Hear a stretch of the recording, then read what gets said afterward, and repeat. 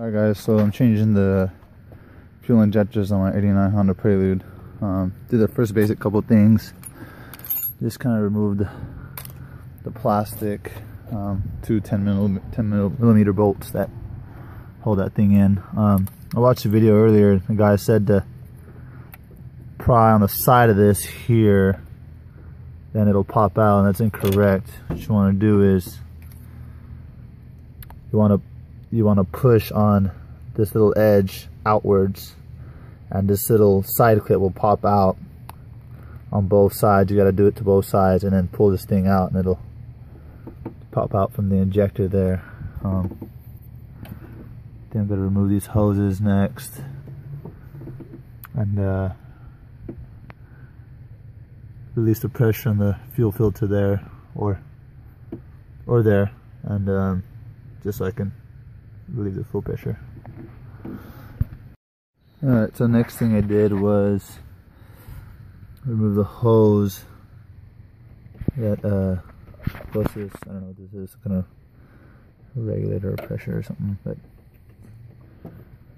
I peel that back, sitting right here, and then I put a 17 millimeter on that and relieve the pressure, and automatically see a little bit of fuel come out, so that's good. That means I relieve the pressure. I think my next step is going to remove this. I don't know if people call it air idle control valve. Chilton said it's the electronic air something circulation valve, the ACV or something. So that's next. So I'm removing this unit here. And this one here kind of feels like it's getting jammed up here. It's going to be tight. It might rub a little bit, but just keep going at it and it'll pull out. And so yeah, it's pretty much disconnected. All I gotta do is disconnect the hoses there. Probably should have took the hoses off first, then the unit, because that way I could have kind of like pushed on it to get the hoses off, but all good. Alright, so I removed the banjo fitting here to the fuel rail. There's copper washers that go on top and bottom. Those absolutely do not lose those, because you need those to put them back on. Then there's, let me get back here, there is here back behind the fuel rail, there's four. There's a view of another one there. There's four. There's one more behind here, and one there. You can see it. They're really tight to get to. These two in the center are really easy. 10 millimeter just from this direction. Ratchet there. This one here, I use a small 10 millimeter wrench. Put the circular part on the back, twisted it loose, and then pulled it out with my fingers. That's gonna be fun to get back in. And kind of likewise for this one, except I just took that hose kind of behind there, and I was able to get the ratchet, kind of cornered it, and finally got it on the socket, on the bolt, and then loosened it, and then pulled those out with my fingers too. So I think it's pretty loose now. I can wiggle it now, so I think I'm gonna take it out, and then we'll go from there.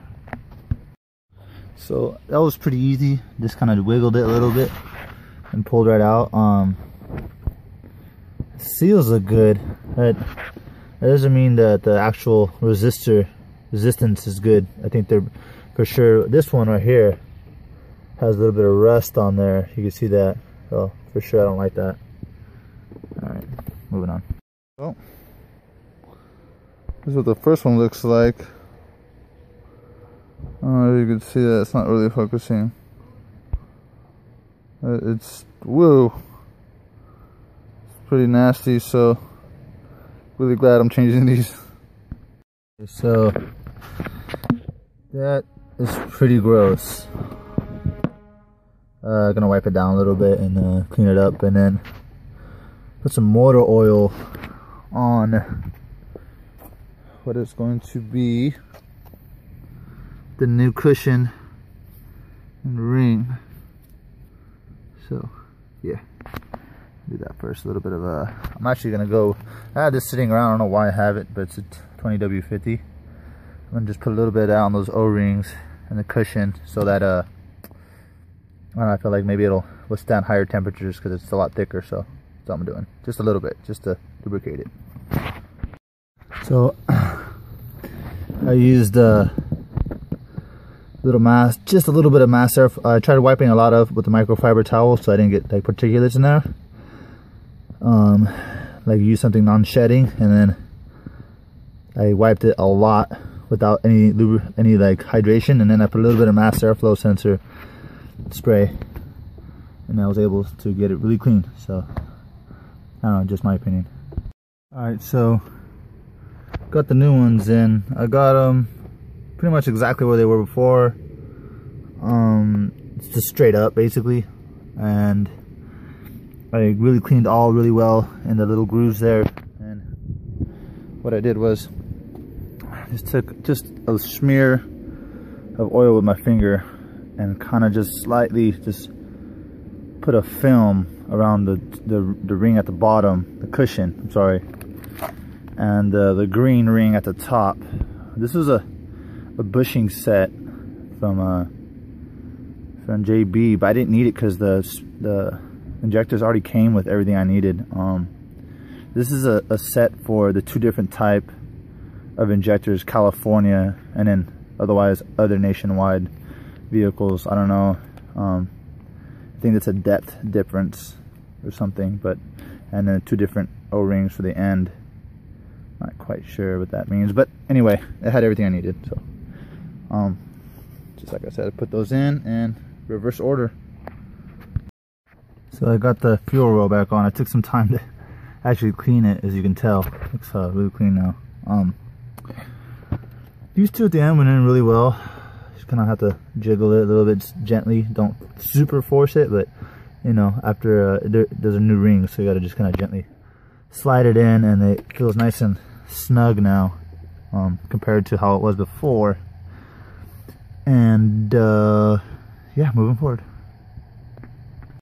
So I guess I could have removed this.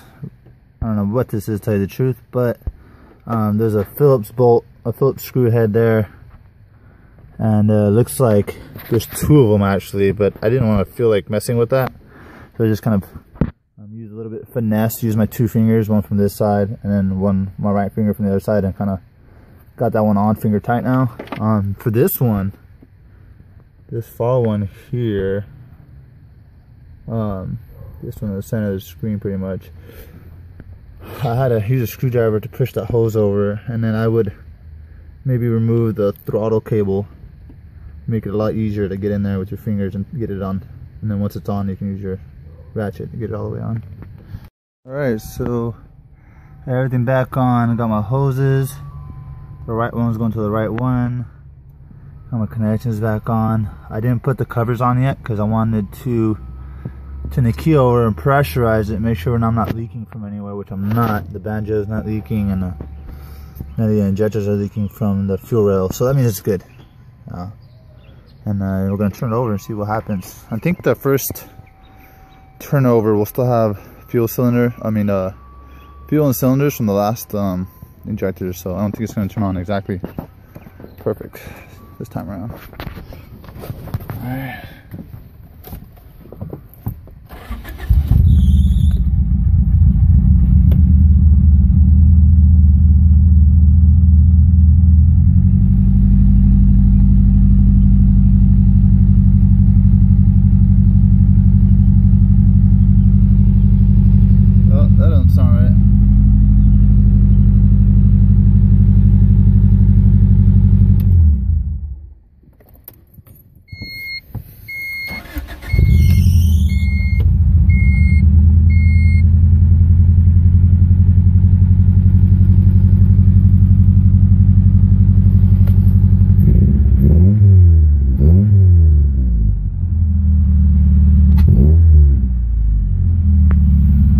Of mass airflow cleaner in there. I think it was spitting it all out. Now it sounds fucking beautiful. Yes. I think the squeaks from the coolant and stuff that came out. Yeah, it's just rubbing off stuff. Oh man, that sounds. The response is instant. Oh yes. Thank God. Well, I'll tell you what, man. The engine was really shaking a lot before the fuel injectors changed. Now it's pretty much just normal vibration, man. Oh, I love it.